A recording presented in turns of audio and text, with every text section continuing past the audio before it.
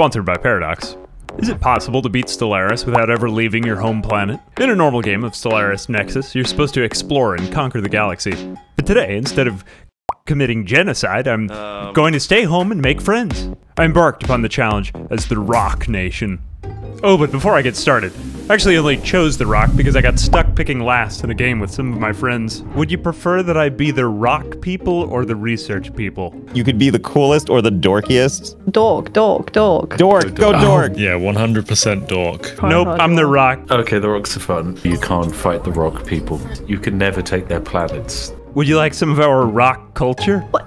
Rock culture? Honestly, I don't care about rock culture, but you can spread it to me. It doesn't really make a difference at all I'll with accept my your game rock plan. culture. Kleeper, I'm sending you a worse technology, so I'm going to send you how's 50 credits. I have 300. I don't need any money. Okay, But he did set in a really nice way. that makes me rock hard. I like that. I like that. Anyway, if you want to check out Stellaris Nexus, it's kind of like a light version of the game you can complete in about an hour, losing to your friends, or just alone, like me, if you don't have any friends. Links in the description. But without any further ado, on to the challenge. So I set out in the year 2301 as the Rock People, our home planet, Orion 4, seated on the edge of the galaxy between the Chinor, the ruthless capitalists, who all look like Squidward, and the Kelazan, primitive, warlike bug people. I got to work.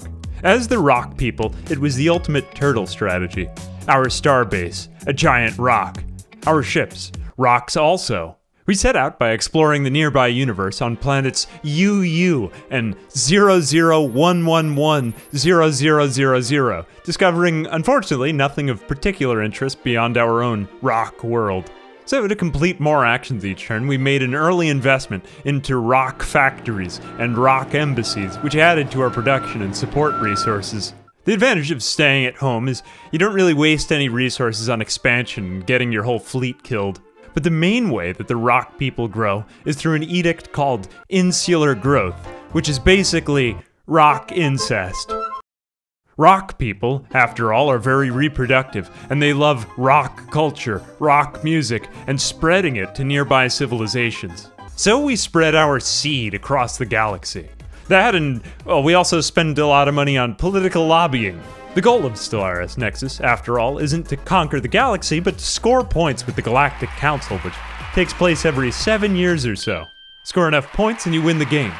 Therefore, as the ruthless Squidward capitalists explored and colonized nearer to our homeworld, we researched commerce to build trade districts where rock and squid alike could join hands in friendly trade. We also reduced the cost of spreading rock culture to ensure the dissemination of rock throughout the cosmos. This is actually worth a ton of victory points and is also rescorable every Galactic Council meeting.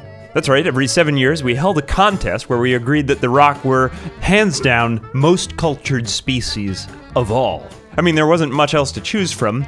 Space Squidward, Skaven, literally Skaven, Tyranids, Eldari, and whatever this thing is. So we employed the techniques of the Chinese philosophy of Taoism. The best man is like water, who goes beneath and benefits everything. So we focused on our own Sigma male grind set. We removed ourselves from the petty shackles of interspecies conflict, even when the intergalactic squid emperor started to make aggressive pushes toward our home planet. Ain't nobody got time for that. We just traded them more technology and remained peaceful. And so over the years, we just kept trading the squid people more and more money and technology to help us advance. It didn't matter if we helped their civilization a bit.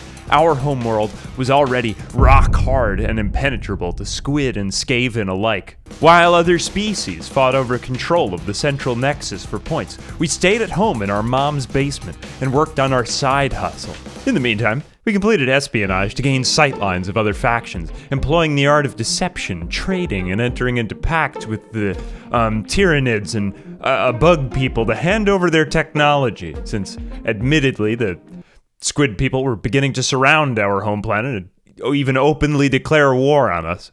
But we were above all that, man, so we just kept sending the squid people trade deals while secretly stealing their technology under the table. All the while, we were racking up victory points as rock culture spread throughout the known universe. As the rock proliferated and became more productive on our homeworld, we achieved the celebrated roles of economist, governor, and, culture Gradually, over time, we of the Rock Nation grew and became stronger, so even when the squid people surrounded our home planet and sent their entire fleet to wipe us out, they failed miserably, since we were able to outpace them with our roaring rock economy.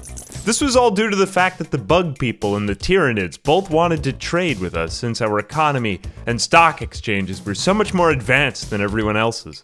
This, in turn, gave us enough money to keep bribing the space squids to stop attacking us, all the while we bolstered the military prowess of our homeworld. This is actually a Rock Nation specialty. It's notoriously difficult to conquer the Rock people. So naturally, when the next Galactic Council took place, the Rock nearly swept the standings, recognized for having the most culture, the most citizen support, and the most money. We were clearly better than everyone. Just look at how productive our home planet is. It's plain to behold. Rock people were the best. But don't think for a second that it was due only to our natural talents. No. We hustled and employed skullduggery to bribe our neighbors with cash money, to send us their technology so we could play them off against one another, fighting viciously over the central nexus, tooth and nail.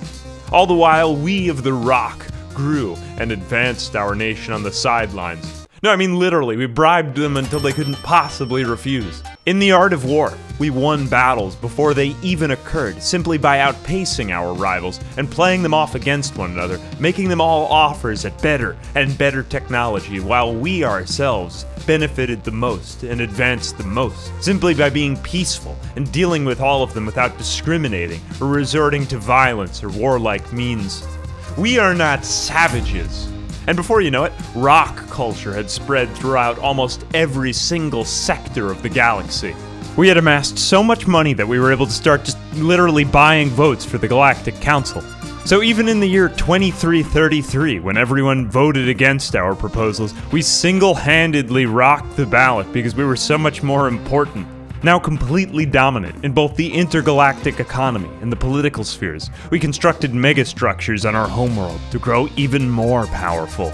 And we used our deep pockets to buy out all the remaining technology and advance far beyond the vast horizons of science and technology where no alien race had treaded before.